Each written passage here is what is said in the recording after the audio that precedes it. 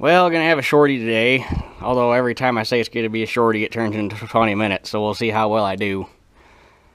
Today getting the 19 ready to spread fertilizer, and I really need to come up with a new nickname for this thing because for the longest time it was the 19, and then the 1950T showed up. So then this became the 55, and then the 1950T became the T. Well, now we got the Super 55, so you can't call this the 55 anymore, so now I gotta come up with something different. So, anyway, gotta change the PTO over to 540 RPM. We got the 1000 shaft in it now. And it seems like, if I remember right, Chris Losey actually did a video on how to do this a while back, I think, but we'll do it so we got one over here anyhow. So sit you on, you can never have too many 5-gallon buckets because it's perfect, right? That should have you looking fairly decent at it. So you need a ratchet with a 9/16 socket, and a long extension makes it easiest. You pop these 4 bolts off.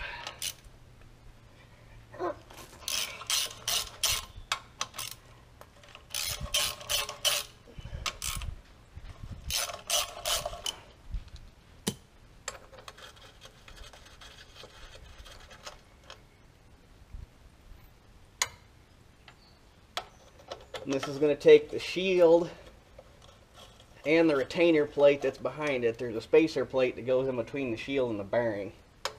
And technically you can have this PTO in without the shield if you've got an oversized PTO yoke.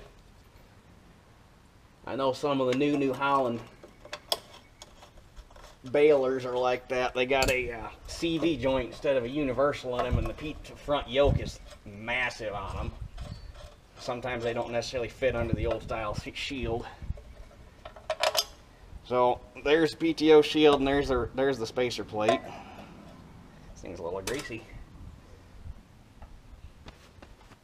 Now, before you pull the shaft, I just use a little crescent wrench because it's easier. But you pop that bolt loose and back it out. Damn it.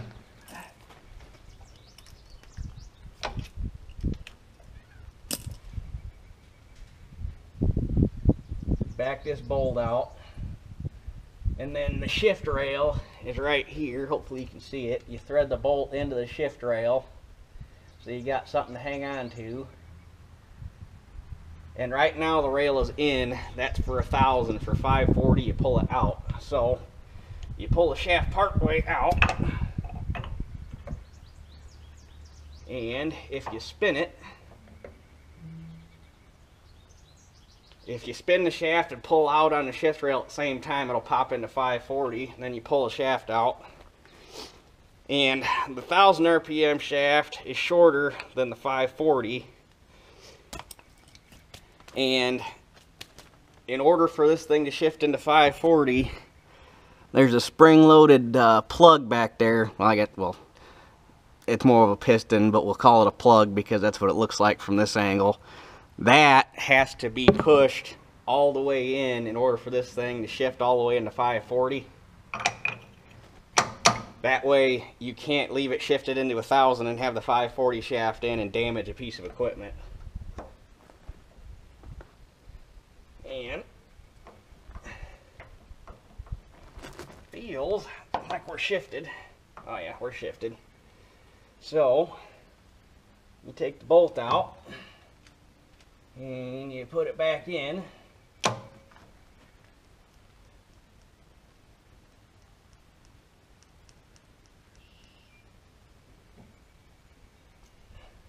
And because there's no air pressure, that thing's sealed really good, and air pressure will keep popping the thing out, but it's no big deal. It'll go in once you put the bolts back in. And you tighten your clamp bolt back down and jam it.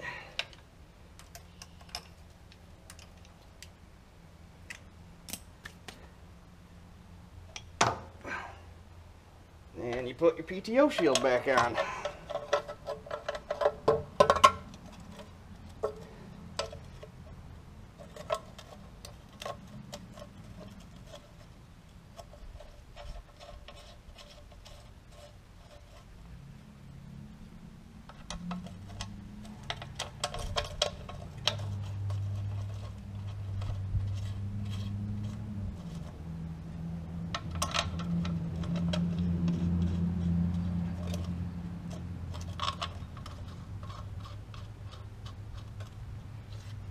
And if you've got one of these and it hasn't been shifted between 540 and 1000 for a while, that plug or that plunger back in there tends to stick.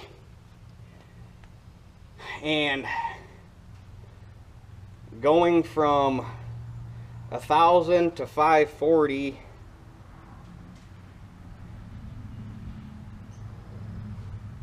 if I remember, it's going from 1000 to 540 to 1000 isn't bad. But if that thing gets sticky from not being used, going from 1000 back to 540 is a bitch because it's hard to push the plunger back in. The very first time that we did it on this tractor was right after I bought my stock chopper. That was the first 1000 RPM piece of equipment we bought. And shifted it into 1000, it went just fine. Or don't take that back.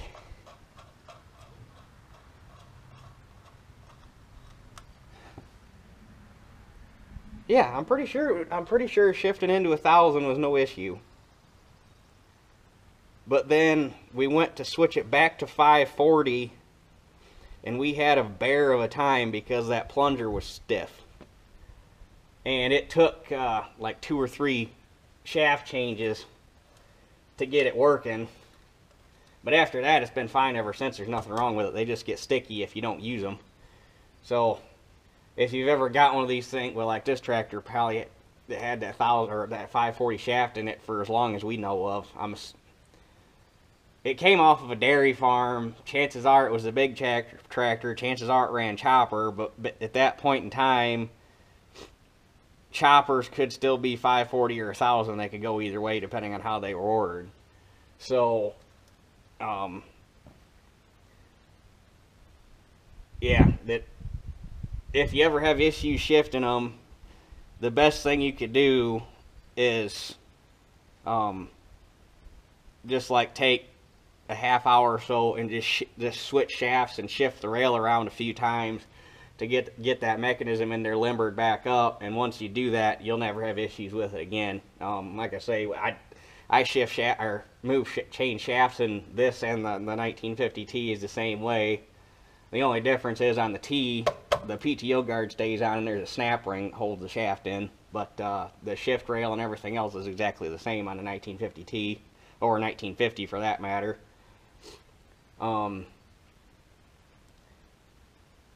like I say, I change these shafts 2 or 3 times a year depending on what I'm doing. Right now I'm spreading fertilizer. If I go to run the chopper, I'll shift back to 1000 RPM shaft.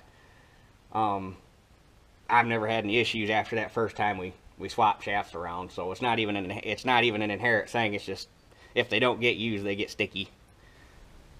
So yeah, that's how you do that. And this is a good opportunity to poke fun at the deer guys, because the one thing you'll notice that didn't happen on this when I pulled that shaft out was all the transmission oil didn't come draining out of it. Because on a deer, you got to play fucking lightning hands to swap shafts because it's not a sealed chamber and rear end fluid will start dumping out. So, that whole thing, there's a seal in there and the stub shaft is in there, and that's just a oilless chamber basically to hold the bearing to support the shaft, and everything in there is free of oil. So you can take your time swapping shafts. And this is one area where IH and Moline had it down because they just had a dual speed PTO and they were both right there and you didn't have to worry about swapping shafts. But the one thing Oliver had that nobody else did is Oliver actually has a 3-speed PTO.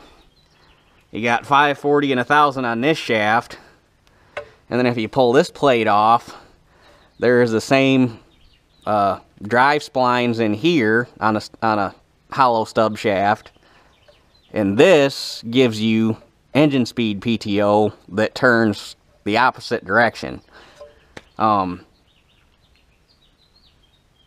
what that's for is, like most of your water or irrigation pumps and stuff that need to run at a high RPM like that are designed to run the opposite direction of PTO equipment, and they run at a high RPM. So what that does is, this is just a straight shaft, right? Well, this is the live shaft that drives the PTO. It's a straight cut. It's a straight shaft right through to the motor, and whatever engine RPM you're running is the RPM you'll get here. So, and all you got to do is pop those two bolts out. It's the same bolt pattern as here. You pull the shield and the shaft out, put it up here, put this plate down here, and there you have all 3 PTO speeds you'd ever need. So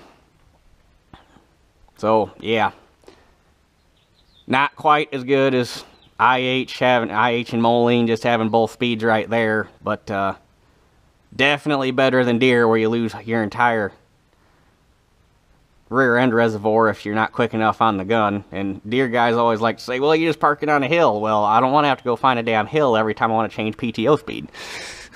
I just want to get it done. So yeah, jab jab Deere guys. And I guess since this is her debut with the duals on it, she looks good with deep tread sats on there. And it's wide as hell. It's almost 12 foot wide with the duals on there. So, yep, we got a little bit of rain last night that actually technically I probably still could go spread, because it doesn't appear that we got a whole lot of rain. It was just enough to make the top greasy. But we got more coming in tonight. Hopefully that doesn't amount to much. If I get tomorrow to dry, like I said, if the rain tonight doesn't amount to much and it dries off enough tomorrow, see what's today's Tuesday, tomorrow will be Wednesday, so hopefully Thursday I can start spreading fertilizer. But they keep putting more damn rain in the forecast, so, but I could have all my fertilizer, now since I got this week off, I could have all my fertilizer spread in 2 days. That'd be nice. And then when the weather finally straightens out, all I gotta do is start fitting ground and planting, and everything would be out of the way. So, like I say, hopefully we can get in the field, start spreading my bulk fertilizer this week. So that's the plan, but time will tell. So anyway, I guess that's all for this one. We'll catch you all on